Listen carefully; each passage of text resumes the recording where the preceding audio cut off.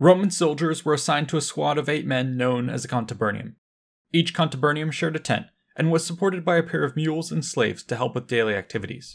10 contubernia formed a century with a centurion, an optio, a tesserarius, a signifer, and a cornicularius. The century encamped together, with the centurion occupying the largest tent and the mules sharing a common area.